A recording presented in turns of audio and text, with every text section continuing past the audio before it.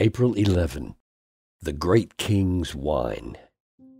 We do not have a high priest who is unable to sympathize with our weaknesses, but one who in every respect has been tempted as we are, yet without sin. Hebrews 4:15. I have never heard anyone say, "The really deep lessons of my life have come through times of ease and comfort."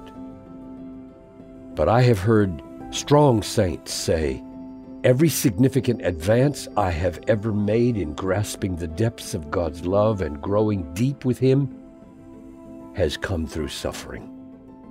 This is a sobering biblical truth. For example, "For Christ's sake I have suffered the loss of all things and count them as rubbish, in order that I may gain Christ." Paraphrase, no pain, no gain. Or, now let it all be sacrificed if it will get me more of Christ. Here's another example. Although he was a son, Jesus learned obedience through what he suffered. Hebrews 5:8.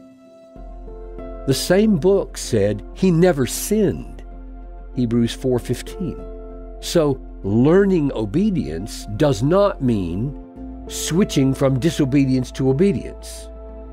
It means growing deeper and deeper with God in the experience of obedience. It means experiencing depths of yieldedness to God that would not have been otherwise attained. This is what came through suffering. No pain, no gain. Samuel Rutherford said that when he was cast into the cellars of affliction, he remembered that the great king always kept his wine there. Charles Spurgeon said, "They who dive in the sea of affliction bring up rare pearls." Do you not love your beloved more when you feel some strange pain that makes you think you have cancer? We are strange creatures indeed. If we have health and peace and time to love, it can become a thin and hasty thing. But if we are dying, love becomes a deep, slow river of inexpressible joy, and we can scarcely endure to give it up. Therefore, brothers and sisters, count it all joy when you meet trials of various kinds. James 1:2.